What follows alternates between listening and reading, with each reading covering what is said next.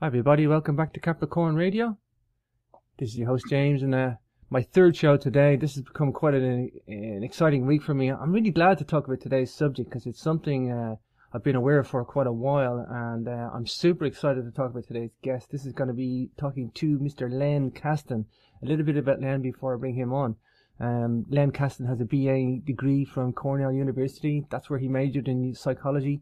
And he minored in literature and philosophy, so we're going to be guaranteed a good discussion today.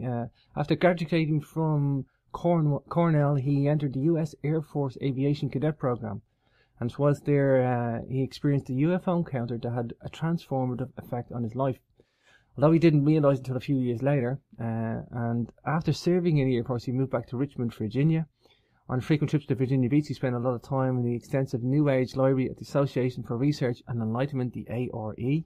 The organisation founded by psychic Edgar Casey, who we've covered on a few shows, and that's where he acquired a self-education in metaphysics. He then moved to Boston, where he was introduced to theosophy and joined the Boston Theosophical Society. Then later, while working in Washington, D.C. in the 60s, he felt drawn to join the National Investigations Committee on Aerial Phenomena, that's known as NICAP. NICAP was the most prestigious organisation in the country investigating UFO phenomena.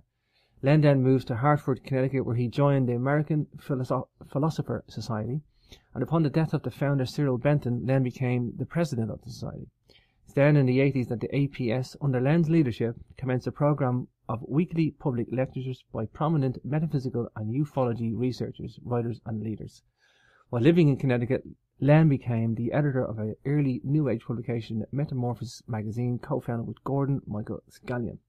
And what a prolific background of a bio to get into today. So many aspects there. If you want to follow Len or have a look at his website, you can go to et-secrethistory.com, and you can catch everything he does there. So without further ado, let's bring on today's guest. Hi Len, you're very welcome to the show. Hi James, nice to be with you. Oh, great to have you here. Len, what a wonderful background you have. Philosophy, psychology, theosophy. You've even had a UFO encounter yourself, and into the Air Force as well as a cadet. A lot of aspects to your personality and background and life there, Len.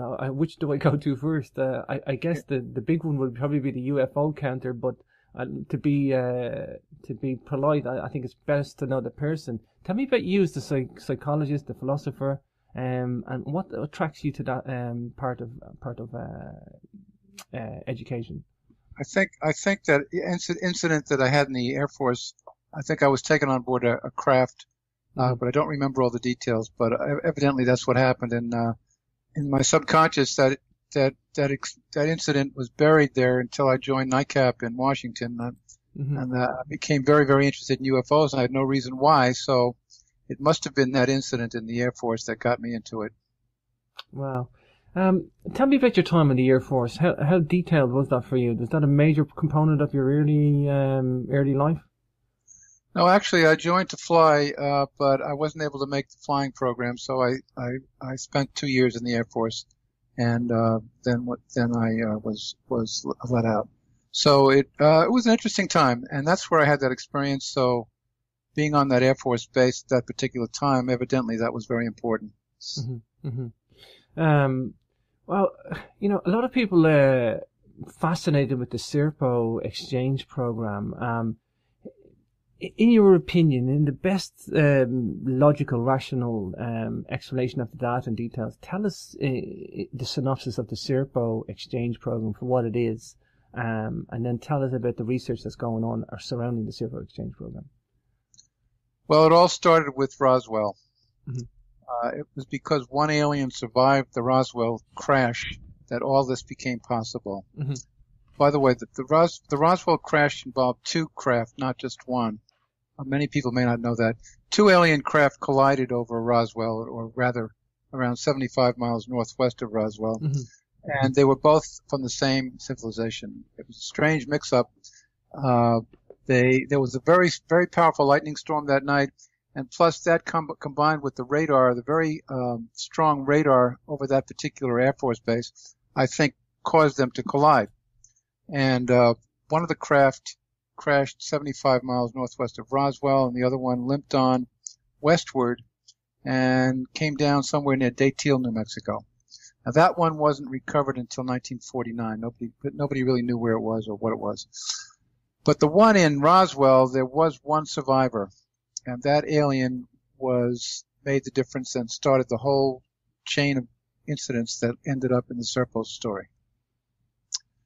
He was taken to Los Alamos laboratories where the scientists there questioned him and learned how to communicate with him.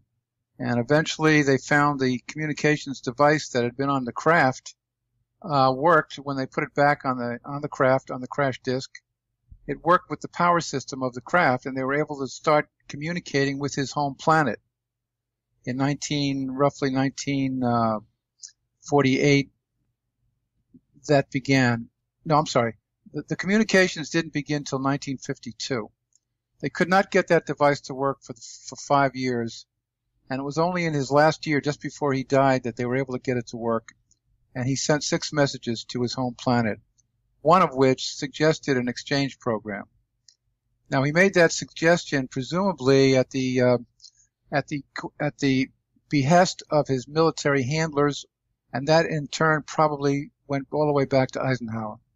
So that was what first triggered the whole Serpo story, and that became a reality when President Kennedy came into office.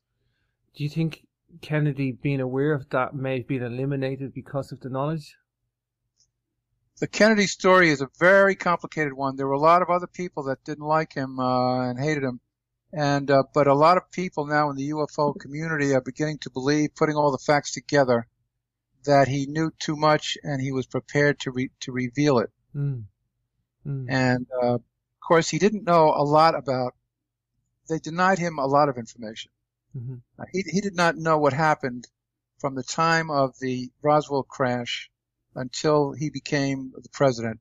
That 9-year period, in that 9-year period, we had already reverse engineered one of the alien craft at the Nevada test site. So we had by the time he became president, we had a working anti-gravity aircraft. But he didn't know that. Sure. But he did know about Roswell. The 6 communications that they sent back to Zeta Reticuli, I believe Zeta Reticuli is relatively close in terms of the Milky Way. It's something like 37 light years or something like that. 39. 39, is it? Oh, okay, so in terms of other star systems, that's pretty close. It's in our backyard, yeah? Absolutely, yeah. It is rather close. And we were on their trade routes. We were on their trade route. These 6 communications, do we know the nature of those 6 communications? Was each one the same communication, or was there different messages sent each time? I can give you the content of each one of them. Hold on one second. That'd be great. No doubt there was a military. It wasn't like we have one of your members come and save him. No doubt there was a military. Well, actually, that was one of them. Here are the 6. The first one was just letting his planet know that he was alive. The second one explained the crash and the death of his crew. I guess he was the crew leader. Yeah. Third asked for a rescue craft for him. The fourth, and now the reason he asked for a rescue craft, let me explain that, okay? The only reason he would do that is because he knew that there was a mothership in orbit. He would not have done that if he was asking for an interstellar trip to come and get him. Sure. We'll get to that in a minute. The fourth message suggested a formal meeting with the leaders of Earth. The fifth was the one that suggested an exchange program. And the sixth message provided landing coordinates for any future rescue or visitation. That was a guess because he didn't really understand our numbering system at that point. So they were not really valid coordinates. In any case, those were the 6 messages, and it was the 5th one that got picked up by Kennedy. Wow. The exchange program. Outline the details of the exchange program. I guess that's the basis for what we're going to talk about today. Well, the exchange program was that we would send 12 of our people to their planet for a period of 10 years on an alien on their craft, and they would leave one ambassador behind here. And if you go and take another look at Close Encounters of the Third Kind, you'll see that they did leave one person here in that movie. And we'll talk about the movie later, but because the movie was accurate, very accurate. So that was the deal. That was the deal. We would send 12 people there. We would learn all about their culture, their weaponry, everything. They were not going to hide anything from us. Mm-hmm. So that was a very inviting proposal to our people, especially to MJ-12, because we needed to understand their propulsion system. We wanted to know a lot about their technology that got them here, 39 light years. And we were curious about why human body parts were found on the Roswell crash. There were human body parts, although they were not cannibals. They did not eat human flesh. That was another whole story right there. So we needed to understand all of that because that information was like a gateway to the galaxy for us. It would be incredible advancement of our technology. So the rescue craft was in our own solar system. Is that what we're saying? We're saying that there was a mothership close to us, or relatively close to us, not in Zeta Reticuli. It was pretty damn close to us. Exactly, and that's never been talked about. But in my book, I have a whole chapter on the Kingman incident. I don't know if you read that or not. Yeah. We realized very quickly that small craft that they sent here that crashed at Roswell could not possibly have made an interstellar journey. So using the communications device, after the alien died in 1952, we kept communicating with his home planet. And we evidently established that they did indeed have a mothership in orbit. So we suggested, why don't you send down another craft so that we can analyze it and reverse engineer it? And they agreed. And they agreed to that. Mm-hmm. And that craft landed in Kingman, Arizona in 1953. It was taken on a tank trailer to the Nevada test site. And we began to reverse engineer that craft. And we succeeded by 1962. We had one working. And we had a simulator working also. So Kennedy did not know that. All he knew about was that Roswell crashed and the suggestion for the exchange program. They did not give him all that other information. They didn't think he needed it. The transcripts of these 6 communications, how has this got leaked out of the military? Surely this has got to be highly prized information. How did this get into the public domain or the researcher's domain, then the public domain? Well, you know the story of Anonymous and how he leaked this information to. You don't know that? Parts of it. Okay. In November of 2005, he started sending emails to this UFO thread list, which was a thread list consisting of about 150 UFO interested people who were basically insiders. They were ex-military, ex-intelligence. This was not just a group of people interested in UFOs. So he knew he was leaking the information to the right group. And over the course of the next few months, he sent 21 emails, each one describing the exchange program in detail. And the reason he had the information was because he, being in the DIA, he was retired at that time, had been involved with the program in the 60s. So he knew all about it. Plus, he had the complete 3,000-page debriefing book in front of him. The Americans that returned from Serpo in 1978 were debriefed for a solid year, and that became a 3,000-page book. So that's how he had everything in front of him when he started sending the messages. Has a lot of this information been corroborated through the names or anything else? Has this been soaked into other areas of research? Well, I'm sure you can believe that whatever we learned from the Ebens is incredible military technology. And therefore we have that technology. And it's being kept under lock and key at Bolling Air Force Base in Washington. Why do you think Kennedy was kept in the dark? Why was there a rogue faction there protecting this information from the time of Roswell onwards? Absolutely. MJ-12 was in charge of everything. And MJ-12 consisted of 12 individuals appointed by President Truman to deal with the alien matters. And they didn't feel that he was ready. They felt he was too interested in revealing everything to the public, and they didn't want it revealed. That's the bottom line. This is counterintuitive to what people normally think of the American governmental system, where the president knows everything and then he has an entourage. Whereas with the MJ12 phenomena, this is not really the case. This is a clandestine group, probably from the 50s, 60s onwards, from Truman anyway. But it seems to be now that there's a shadow government, and that's kind of been like that permanently for the last 50 plus years. Absolutely. It exists. And at that particular time, Allen Dulles, who was the head of the CIA, he had many irons in the fire. And a lot of things that he knew the president did not know. And he did not share that information with Kennedy. Ironically, he was on the committee that was supposed to investigate the assassination. So that's like putting the fox in with the hen house. I'm guessing then, with the contact between any contact between any life form, let's focus on the Zeta Reticuli incident with the entity that was captured. This has got to have a massive resurgence in motive and all sorts of military activity. This is going to just put everybody on a certain alert state and renewal of motive. Russia's not the baddie anymore.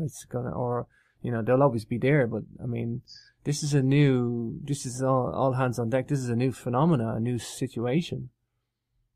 Well, we were dealing with other ET races at that time also. So, and that's in my book too. I talk about that. Mm-hmm. But this was a very critical one because these people were so friendly and nice and so willing to share their information with us. They didn't have to make any deals with us. It was just strictly whatever you want to learn, we'll tell you. Period. Mm-hmm. And that was priceless. That was priceless. Wow. Yeah. Do you think perhaps he died of natural causes then? This Zeta Reticuli, this entity that they had. I think probably it was difficult keeping him alive here on Earth because of they were very different kind of a physiological structure. Their bodies were very different, everything about them. And I think we tried hard to keep him alive, but we just didn't have the technology. We just didn't have the biotechnology at that time. We didn't know how to do it. Mm-hmm. I know in your Secret Journey to Planet Serpo, you talk about the 12 people. Let's talk about these 12 people. Are they surreptitious, clandestine? Do we know any of the members? Can you elaborate on these 12, the majestic 12? The Air Force put an ad in the military journals asking for volunteers for this program. They did not tell them all the details. When they did actually get 16, they got 500 replies.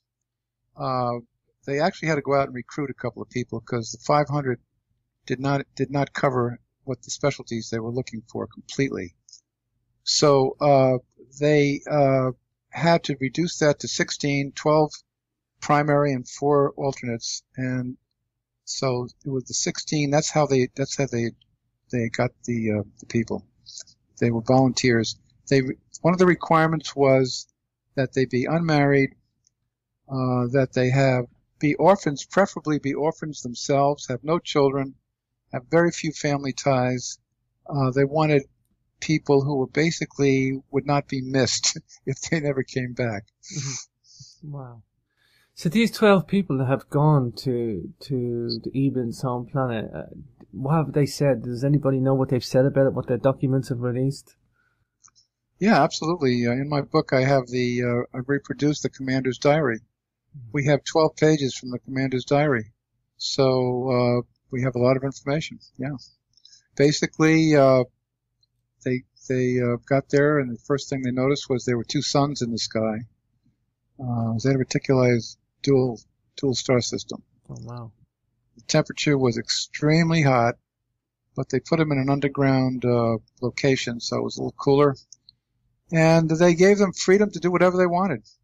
Our people brought 45 tons of equipment and supplies with them, including 3 Jeeps and 10 motorcycles and all kinds of measuring equipment and food and music to listen to. So they were completely self-sufficient, really.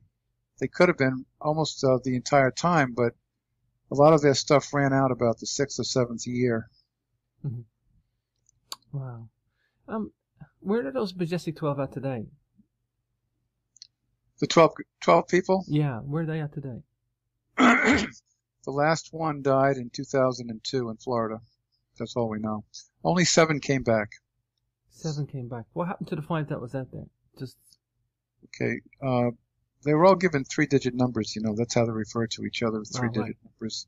The one called 308, who was a pilot, he died en route to Serpo. Mm-hmm. He had a pulmonary embolism, and when they got to Serpo, about 2 or 3 years into the program, 2 others died. One was a security man and one was a doctor.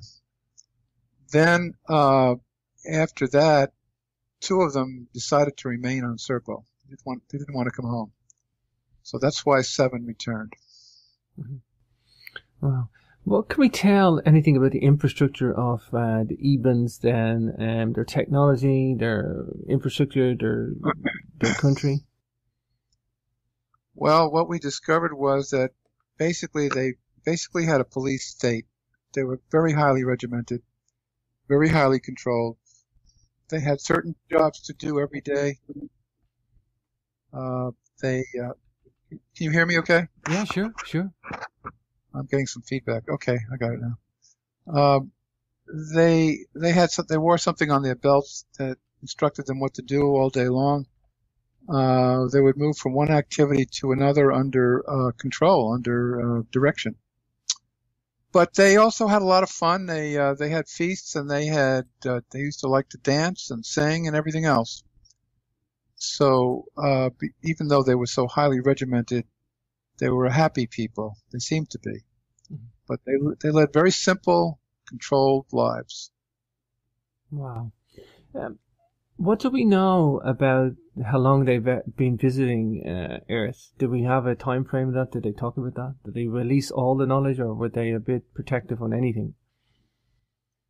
The first landing in April of 1964 was at Holloman Air Force Base. That was what we call the ceremonial landing, because we had 16 of our people waiting for them there, and they presented us with a gift called the Yellow Book. The Yellow Book was an absolutely amazing device, and it gave us the complete history of their interaction with us, and of interesting things that happened throughout the galaxy in that period of time. So we had a complete history of planet Earth from about 2000 BC in the Yellow Book. Wow. And it was an amazing piece of equipment because it looked like a book, but it was really like a block. See, I'll give you some more information about it. Hold on. Sure. In any case, it told the story of their interaction with us. But the amazing thing about it was that there were not actually words on a page. When you opened it up, holographic images sprang out of the book. And the words with it were in whatever language you spoke. And we determined later that it was capable of understanding roughly 80 languages on Earth. So this was an incredible gift to the people of Earth. And hold on just a minute. Incredible technology too. Yeah, absolutely. It was provided by it isn't exactly a book. Here's what Anonymous says about the book. It's the aliens' history of our universe, written by the aliens themselves, as well as their interactions and involvement with Earth's development and evolution. It was brought to Earth and presented to the U.S. government at the famous Holloman Air Force Base landing in April 1964 by female EBE number 2. Now, EBE number 2 was a female alien who actually could speak English, and she was invaluable. She also became a very valuable resource when our team got to Serpo. Now, here's what else he says. He says, it isn't exactly a book. It's a block of material approximately 2.5 inches thick and transparent in nature, and appearance, the reader looks at the transparent surface, and suddenly words and pictures appear. It is an endless series of historical stories and photographs of our universe, the Eben planet, and their former homeworld. Serpo was not their original homeworld, and other interesting stories about the universe. It also contains a historical narrative and various accounts about Earth's history and our distant past. So this was an incredible gift given to us by the Ebens. Did they ever have any opinion of the nuclear program that we run on this planet or anything like that? Did they ever tell us what they thought of us in terms of a humanitarian way or anything? Did they let us know their own philosophy of us? Anonymous doesn't talk about that, but however, they were surveilling our 509th bomb group, which was the nuclear bomb group, and all of our nuclear development capability was in that area of New Mexico. So evidently, that's what they were interested in. When we got to Serpo, we found that they did not have nuclear energy. However, they had other energy that was far in advance of that. So. But evidently they were interested in the atomic bombs. That's why they were there. Was there a transfer of knowledge for the benefit of mankind, or was there just a basic transfer of knowledge with whatever was asked for? Well, needless to say, we learned a great deal while we were there, particularly in terms of their biotechnology. Their biotechnology was the most astounding thing we learned there. They were not anxious to share a lot of their technology with us, but any questions we had, they answered. And we learned about the propulsion system on the craft was given to us. We got all that information. And that included traveling through wormholes and also antimatter propulsion. So whatever we learned has been kept under lock and key at the Defense Intelligence Agency. It hasn't been revealed, but evidently it's been used regardless. And it had a lot to do, I think, with a lot of the advances that were made later. You talked about the human body parts on the crashed craft. Does that imply abduction, or does that imply research into biotechnology? What does that imply, or does anybody have any answers on that? Yeah. When we got there, we discovered that the Ebens had a very, very sophisticated biotechnology program. They were retrieving specimens of creatures from all over the galaxy in their travels and bringing them to Serpo. And we found that out through our interest in finding out what happened to the body. We wanted to know what happened to the body of 308. The commander was determined to find out. They told him that the body no longer existed, that they had used it for their research. So he was furious about that. And he said that body belongs to the U.S. government, planet Earth, and we want to see what's left of it. And it became a confrontation, and it almost escalated into a real serious event. The commander realized, of course, his position was very untenuous, and it wouldn't be a good idea to continue with it. But he demanded to see the body, and they took him to this laboratory where they were growing these creatures in tubs using genetic engineering. And he was completely revolted by what he saw there, to the point where he said in his diary, "I have seen the dark side of this civilization." Of course, they didn't view it as evil. To them, it was just science, and they were just simply experimenting with all these creatures. And finally, he said he wanted to see the body, what they had done with 308's body. And the doctor there told him that they had cloned it. They had created a clone who was partially part Eben and part human. And he said he wanted to see that entity, and they took him to see it. And he wrote in his diary that it was a very strange creature. It had large hands and feet like human, but the other part of it was more like an Eben. And after that, he said that he had enough. He wanted to leave, and they walked out.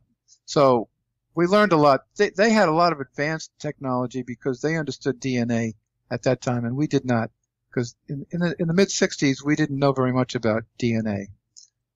We just discovered it really in the late '50s. And Watson and Crick got the Nobel Peace Prize, I think it was 1958. So we had a lot to learn, and at that point we thought of it as rather an evil practice. They didn't consider it such. And they were very free to give us whatever information we wanted about it. Very scientific, as you're saying. I mean, did they have any concept of spirituality or religion? Did they express that, or did anybody see anything of a spiritual or religious belief? They did have a religion, and it was very similar to what we would call the Catholic religion here in a lot of ways. They believed in a creator, and they also believed in reincarnation. They had ceremonies when one of them died. They had ceremonies that were you might be interested to learn. It was very much like an Irish wake. Really? Yeah, because they after the very somber ceremony, they had a great big party. Wow. So they understood a lot about what was going on, but they weren't really in what we would call, what I would call very spiritual. But they were very kind and generous people. And we were very fortunate to have the relationship with them because for that reason, they shared everything whatever we wanted to know, they shared with us. What can you share about the technology that they had? Perhaps the propulsion system. I mean, is it even conceivable in our own science? Is it a new type of science? Yeah, absolutely. They had anti-gravity on their planet. Their craft, they had craft like helicopters, but without blades. They just used anti-gravity. And their vehicles traveled over the road without wheels. They were anti-gravity. So they knew anti-gravity, but also they had free energy. They were able to extract energy right out of the vacuum. Now, this is really not new to us. Tesla knew about that, and as a matter of fact, the Tesla coil used that same technology. So that's one of the ways they were able to power their spaceships. They could pull this energy right out of what seems to be a vacuum, but really isn't. And they also had antimatter propulsion on board. But the real travel to and from their star system was through a wormhole. And travel through a wormhole is virtually instantaneous. So they traveled vast distances across the galaxy almost within seconds using wormholes. So putting all that together, we evidently got our hands on all of that technology. We must have. Mm-hmm. Mm-hmm. Did they get involved in a hybrid program? Did anybody have any sort of from the Zeta Reticuli, or was that a taboo subject to them? They never abducted anybody. They did not believe in abductions. We found out later, actually, Anonymous says in his emails that the Greys, the ones we call the Greys, those entities with the wraparound eyes, mm-hmm. They are not the same species. And Anonymous says that the Greys are really not from Zeta Reticuli. He says they're from Alpha Centauri. So, and the Greys, of course, we know are the ones doing all the abducting. And of course, the Greys are tied in with the reptilians. So it's a whole different civilization, completely different.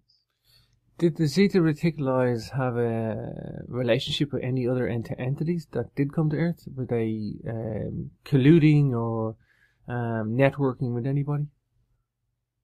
They had traveled throughout the galaxy. They had a lot of friends, and but the Grey civilization was not one of them, or the reptilians. What we can determine, they didn't have anything to do with the reptilians, which was very interesting because, as we all have learned now, they're not exactly good guys. Mm-hmm. So they were a civilization all to themselves. They kept to themselves, but they They did travel a lot, and they were spiritually advanced in the way we would identify somebody who was spiritually advanced. They were kind and generous people, and that was how we really evaluated their spirituality. Do you think then perhaps that the Nazis may have had some sort of a collusion with the Zeta Reticuli or other races as a result of this era that we went through? The Nazis had a pact with the reptilians. They didn't have anything to do with this group at all. That pact was made in 1933 between Hitler and the reptilian civilization, which has a huge underground presence in India, under India. And that's how the Nazis got their hands on all of that advanced weaponry. Do you think they went to Antarctica? A lot of people hypothesize that these guys were down in Antarctica, secret caves down there. Which guys are you talking about? Sorry, the Nazis and these sort of. Yeah, the reptilians are known to have a base under Antarctica, and that's the reason. That's the reason that the Germans went down there and built a colony down there. And that colony became huge. They called it New Berlin.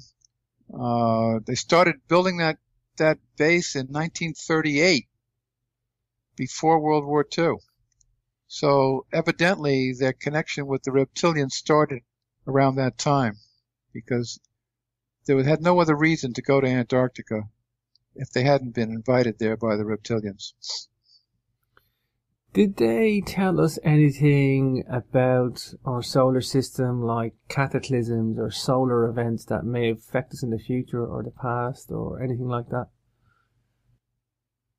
They might have. We don't know. All I know is that they were debriefed for a solid year. They were kept in isolation and debriefed for a solid year after they returned. And it became a 3,000-page book. And I'm sure if we could get our hands on that book using the Freedom of Information Act, we'd know all that. Mm-hmm. And but I think the Yellow Book also gave us a lot of that information. Mm-hmm. By the way, Anonymous says about the Yellow Book, he says, to this day, I am one of the very few people who has actually seen and read the Yellow Book.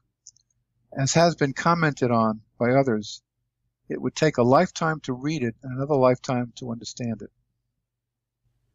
Is Anonymous the only source for the secret exchange program? Is this surfaced in other areas as well? I'm sorry. Say that again. Sorry. Did the anonymous guy? Is he the only source, or did this surface in many other areas of research? This exchange program. Well, of course, it led to us reverse engineering their craft at the Nevada test site and coming up with our own anti-gravity craft. Mm-hmm. As far as the other information goes, I'm sure it's been leaked out to what Eisenhower called the military-industrial complex. And that's how we were able to develop interstellar space travel, which we have. Mm-hmm. We now have that. We now have Star Trek. And we've had it for some time now. And I'm sure we have craft that are very much like the Enterprise, and we have a system very much like Star Trek already. So you can be sure that a lot of that came from the Serpo story, the Serpo adventure. Mm-hmm. It had to. Why do you think it took until 2005 for the Anonymous to release this Serpo? Is it for humanitarian reasons, to awareness of the public? No, according to the law, information that was top secret could not be released to the public for 25 years. The final report on the Serpo story was written in 1980. So Anonymous released it in 2005, 25 years to the day. Wow. That he was permitted to do that. Yeah, so, and he waited for that long, he waited for that length of time to release it. But he followed the law. Now, the bottom line is this. Mm-hmm. MJ-12 and the secret government, what you would call the cabal, there are many people in the government, in the intelligence community, and in the military who are very well-intentioned and well-motivated. The cabal, I think, is a small group. Mm-hmm. And those people wanted this information to come out. They want the public to know this. They want to start releasing it as much as they can, as quickly as they can, but they have to follow the rules. Wow. Where do you think the research is today? Do you think exopolitics is a good thing? Do you think people should get involved with exopolitics and, to start a political off-planet awareness of what's going on? Absolutely. We're already doing it. We basically have a diplomatic relationship with the Ebens and probably many other civilizations. And now something even more startling is coming out about our relationship with civilization on Mars. I don't know if you're familiar with the revelations made by Randy Kramer, are you? No, not at all. Please enlighten me.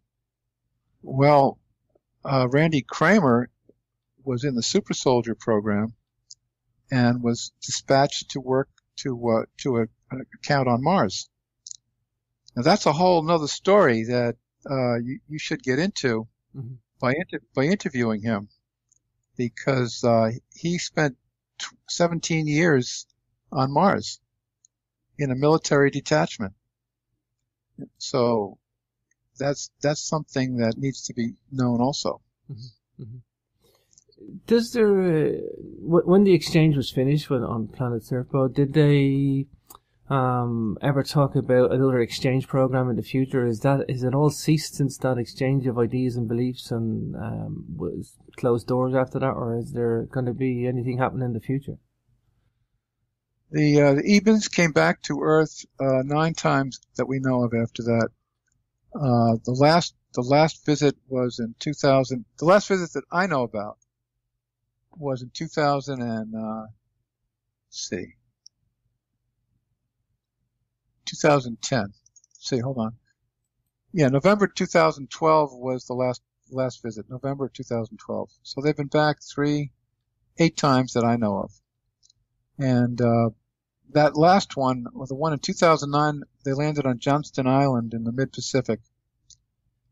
And at that time, we invited other countries to participate, including China and Russia. China and Russia both had representatives at that landing, and also the Vatican.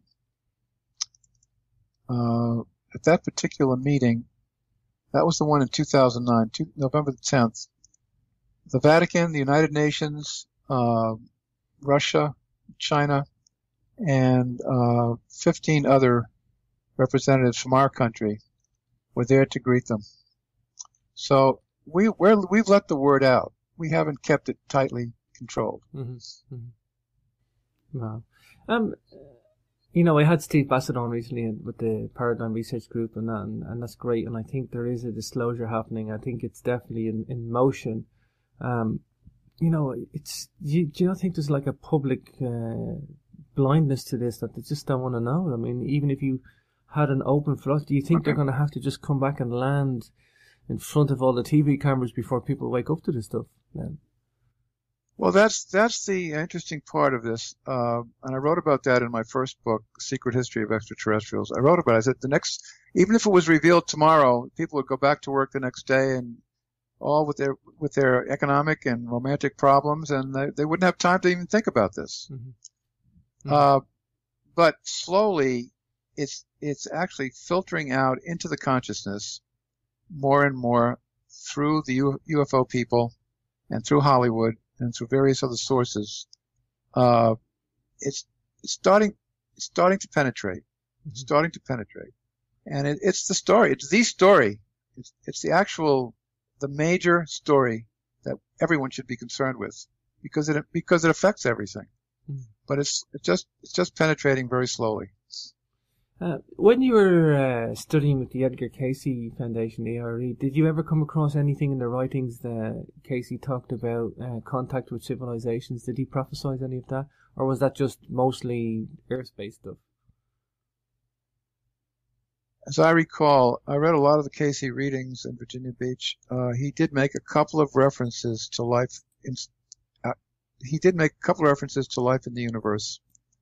But I can't recall exactly what they were. I think he did talk about it, and if you get into the readings, and get into great detail in the readings. You'll find some information there, but I can't remember what it is. Sure. When the Zeta Reticuli had this history as far back as 2000 BC, did all of it match our own known history, or did anything stand out as being just blatantly wrong or slightly wrong? Or well, Anonymous doesn't go into great detail about what he learned from the Yellow Book, but one of the things they did discuss was that the aliens seemed to know about the advent of Jesus, and they did talk about him. And at one point, it almost appeared as though they were claiming that he was one of their own. But really, Anonymous says that really wasn't the case. They just knew about him, and they discussed him. And of course, you can be sure that they talked about how the human race evolved on this planet. And from what I've been able to decipher, it certainly wasn't Darwinian in any way, shape, or form. Mm-hmm. Wow. Well, Glenn, we're at the top of the hour. Tell people the website where people can get a hold of you again, and of course the names of your books and where people can get a copy of your books. Okay. If they come to my website, et-secrethistory.com, they can click through to Amazon or to Barnes & Noble and buy the book that way. If they want an autographed copy, they can get it from me, or they can get it from the publisher. So from the website, they can get whatever they need. And I've also got a lot of other information out there besides just information about my books. So that would be the place to start. Well, Len, I really thank you for your time today. It's great to connect again. I know we had a mishap with the time differences and of course, missing emails on my part. But listen, great to talk to you today, Len, and thank you for the rescheduling of the show. It's been an absolute pleasure. It's been a great pleasure, James. Hi, everybody. Welcome back to Capricorn Radio. This is your host, James, and my third show today. This has become quite an exciting week for me. I'm really glad to talk about today's subject because it's something I've been aware of for quite a while, and I'm super excited to talk about today's guest. This is going to be talking to Mr. Len Caston. A little bit about Len before I bring him on. Len Caston has a BA degree from Cornell University. That's where he majored in psychology, and he minored in literature and philosophy. So we're going to be guaranteed a good discussion today. After graduating from Cornell, he entered the U.S. Air Force Aviation Cadet Program. And whilst there, he experienced a UFO encounter that had a transformative effect on his life. Although he didn't realise until a few years later, and after serving in the Air Force, he moved back to Richmond, Virginia. On frequent trips to Virginia Beach, he spent a lot of time in the extensive New Age Library at the Association for Research and Enlightenment, the ARE, the organisation founded by psychic Edgar Casey, who we've covered on a few shows, and that's where he acquired a self-education in metaphysics. He then moved to Boston, where he was introduced to theosophy and joined the Boston Theosophical Society. Then later, while working in Washington, D.C. in the 60s, he felt drawn to join the National Investigations Committee on Aerial Phenomena, that's known as NICAP. NICAP was the most prestigious organization in the country investigating UFO phenomena. Len then moved to Hartford, Connecticut, where he joined the American Philosopher Society, and upon the death of the founder Cyril Benton, Len became the president of the society. It's then in the 80s that the APS, under Len's leadership, commenced a program of weekly public lectures by prominent metaphysical and ufology researchers, writers, and leaders. While living in Connecticut, Len became to Los Alamos laboratories, where the scientists there questioned him and learned how to communicate with him. And eventually they found the communications device that had been on the craft worked when they put it back on the craft, on the crash disk. It worked with the power system of the craft, and they were able to start communicating with his home planet. In roughly 1948, that began. No, I'm sorry. The communications didn't begin till 1952. They could not get that device to work for 5 years, and it was only in his last year, just before he died, that they were able to get it to work. And he sent 6 messages to his home planet, one of which suggested an exchange program. Now, he made that suggestion presumably at the behest of his military handlers, and that in turn probably went all the way back to Eisenhower. So that was what first triggered the whole Serpo story, and that became a reality when President Kennedy came into office. Do you think Kennedy, being aware of that, may have been eliminated because of the knowledge? The Kennedy story is a very complicated one. There were a lot of other people that didn't like him and hated him.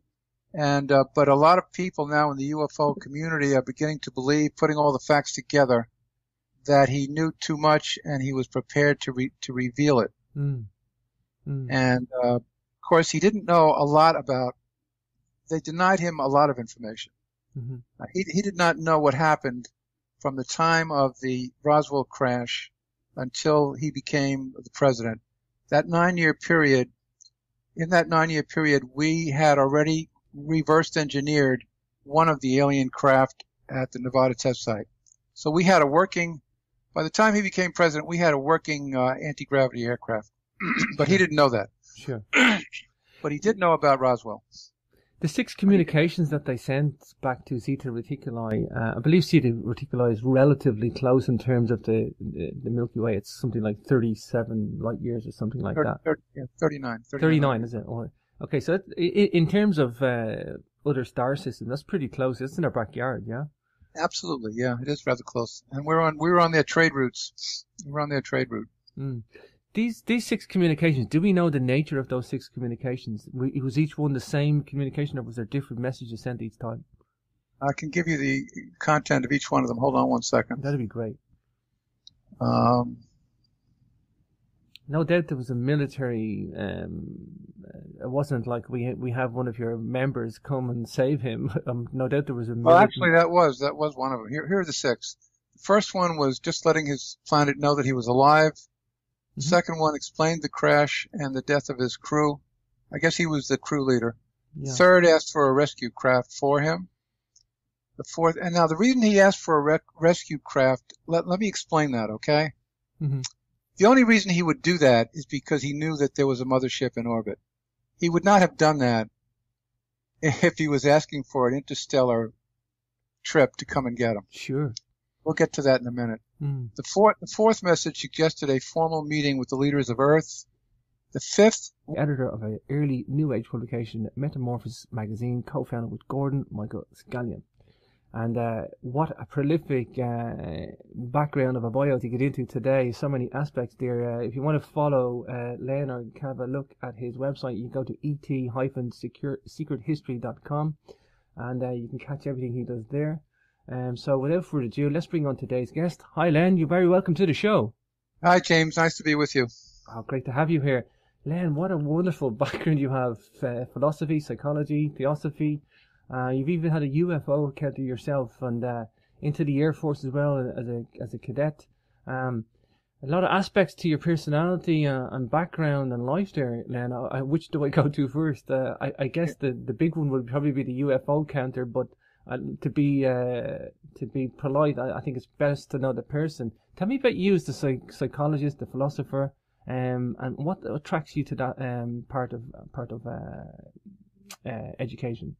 I think that incident that I had in the Air Force, I think I was taken on board a craft, but I don't remember all the details. But evidently that's what happened, and in my subconscious that incident was buried there until I joined NICAP in Washington, and I became very, very interested in UFOs, and I had no reason why. So it must have been that incident in the Air Force that got me into it.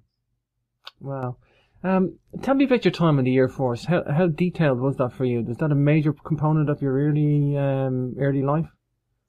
No, actually, I joined to fly, but I wasn't able to make the flying program, so I spent 2 years in the Air Force, and then I was let out. So it was an interesting time, and that's where I had that experience. So being on that Air Force base at that particular time, evidently that was very important. Well, you know, a lot of people are fascinated with the Serpo exchange program. In your opinion, in the best logical, rational explanation of the data and details, tell us the synopsis of the Serpo exchange program for what it is, and then tell us about the research that's going on or surrounding the Serpo exchange program. Well, it all started with Roswell. It was because one alien survived the Roswell crash that all this became possible. By the way, the Roswell crash involved two craft, not just one. Many people may not know that. Two alien craft collided over Roswell, or rather around 75 miles northwest of Roswell. Mm-hmm. And they were both from the same civilization. It was a strange mix-up. There was a very, very powerful lightning storm that night, and plus that combined with the radar, the very strong radar over that particular Air Force base, I think caused them to collide. And one of the craft crashed 75 miles northwest of Roswell, and the other one limped on westward and came down somewhere near Datil, New Mexico. Now that one wasn't recovered until 1949. Nobody really knew where it was or what it was. But the one in Roswell, there was one survivor, and that alien made the difference and started the whole chain of incidents that ended up in the Serpo story. He was taken